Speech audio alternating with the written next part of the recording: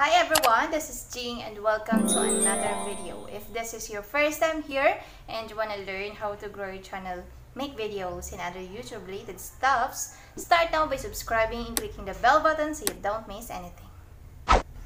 And for today's video guys, ay magkakabit tayo ng ating green cloth. So kailangan natin ng green background para makakapag-edit tayo ng background or makakapag-chroma key tayo. So, ang kailangan lang natin dito, syempre, ay ang ating adhesive hook. So, ito siya guys, ang adhesive hook natin. So, nabili ko siya for only 15 pesos. So, 2 peraso na siya. Then, at the same time, syempre, ang pinaka-importante ang ating green cloth. So, yung green cloth kasi, ginagamit siya sa pag-change ng background. So, kailangan na natin gamitin ang chroma key. So, syempre, pag mag-chroma key tayo, kailangan natin ng application na Kinemaster. If you don't have a Kinemaster application, just visit the description. At doon niyo po makikita yung link para makapag-download kayo ng Kinemaster ng walang watermark. So guys, set up ko lang yung ating green background. So I'll be back later.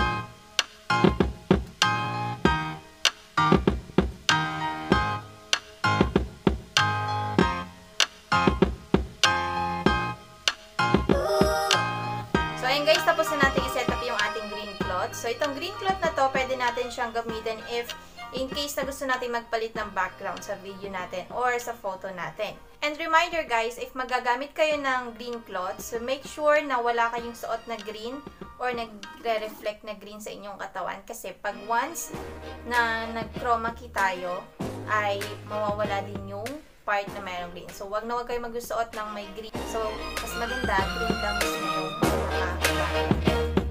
So this time, magpapalit na tayo ng ating background. So open lang natin yung Kinemaster application, then click on the plus sign, then select 16:9 ratio. Then from here, click on the media icon. Then select po natin yung background or yung pinaka-background na gusto natin. So meron tayong sample dito from screenshot. Meron ako dito yung sample ng gusto kong background ng aking video. So, ang gagawin ko lang is idadrag ko lang siya hanggang sa dulo. Then, pwede ko siyang i-duplicate as layer para mas maganda at para mas malaki siya. So, ipifit natin siya hanggang sa pinaka dulo ng screen. Then, afterwards, ang gagawin natin is kukunin natin yung pinaka video natin. So, punta tayo sa layer, then select media, then yung pinaka-video natin na ginawa kanina. So, ito guys, yung sample lang. So, ipapakita ko lang sa inyo kung paano siya mapapalitan ng background using chroma key in an easy way. So, madali lang to guys. So, dadrag nyo lang yung video nyo. So, from here, makikita nyo, syempre, green pa rin yung background. So, para mapalitan natin siya, click nyo yung pinaka-video nyo. Then, scroll nyo dito. Then, hanapin nyo pa itong chroma key. So, makikita nyo yung chroma key. Press nyo lang. Then, enable lang natin. So, click natin yung enable. Then, dito sa key color, makikita nyo dito sa baba, meron dyang key color. So, yun yung nagde-determine ng color na tatanggalin natin. So, since green yung tatanggalin natin, kailangan tayo mag-select ng color green. So, select lang tayo ng isang green.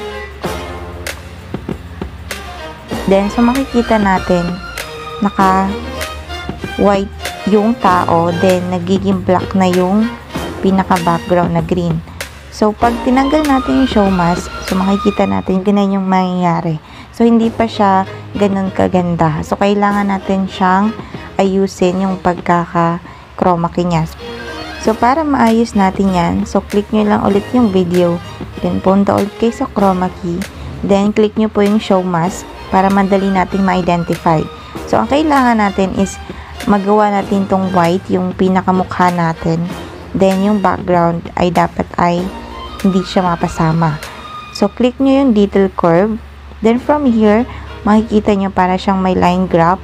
So, ito yung nagde-determine ng color.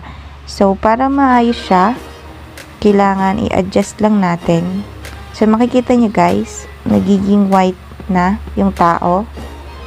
So, ang kailangan lang, konting adjust lang guys, para makuha nyo yung tamang timpla. So, move nyo lang konti. So, makikita nyo, nawala na yung pinaka-background. So, tao na lang yung nakikita natin. So, yan. I think okay na yan. So, check nyo lang. So, sample tayo.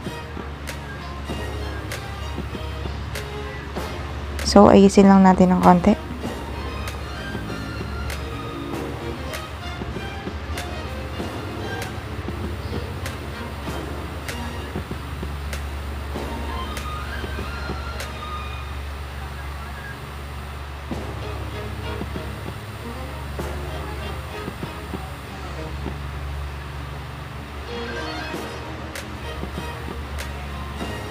So, ayan guys, tapos na natin siyang gawin. So, try natin siyang i-play.